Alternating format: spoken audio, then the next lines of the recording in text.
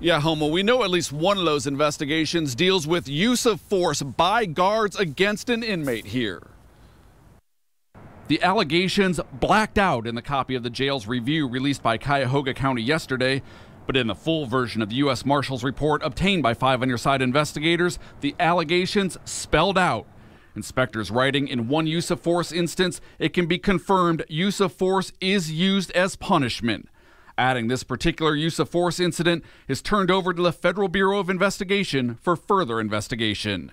The Marshals team also noting over 100 interviews with inmates reveal, quote, strong and consistent allegation of brutality, use of force punishment, and cruel treatment at the hands of the jail's security response team. Allegations apparently backed up by body cam videos. According to the report, those videos showed jailers acting aggressively and using abusive, explicit language directed at inmates. Along with the FBI, we're told Cuyahoga County's Inspector General is also looking into possible civil rights issues inside the jail, where since June, at least 6 inmates have died.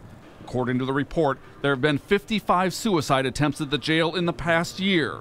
Part of what U.S. Marshal Pete Elliott described as a broken system that, in his words, almost needs to be gutted and rebuilt from the bottom up. They need to bring in a strong warden, in my opinion, that has tons of corrections experience. That's going to be no nonsense. That's going to be able to work on these matters right away. County leaders pledge things will improve here. They now have 30 days to respond to the allegations made in this report. Reporting live downtown, I'm 5 On Your Side investigator Scott Knoll.